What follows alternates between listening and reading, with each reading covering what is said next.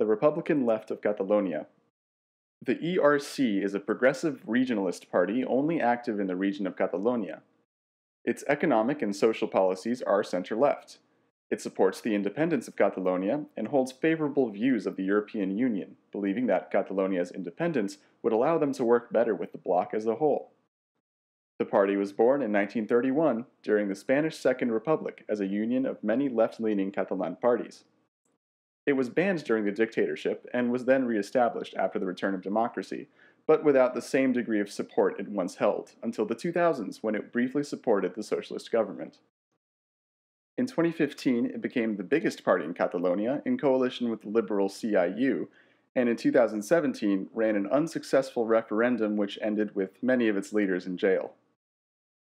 Oriol Junqueras leads the party. He is a 49-year-old academic who is a professor in the Autonomous University of Barcelona. He was first elected as a councilman for Sant Vicenç dels Horts in 2007. In 2009, he became an MEP with the coalition Europe of the Peoples, Greens. He later resigned in 2011 to become mayor of Sant Vicenç dels Horts until 2015. He also became a member of the Catalonian Parliament in 2012 and Minister of the Economy and Finance.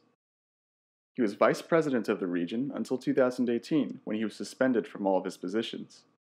Junqueras is also a transnational Spitzenkandidat in the 2019 European election for the regionalist EFA group. They opposed the center-right PP government, but now offer support for the center-left PSOE government.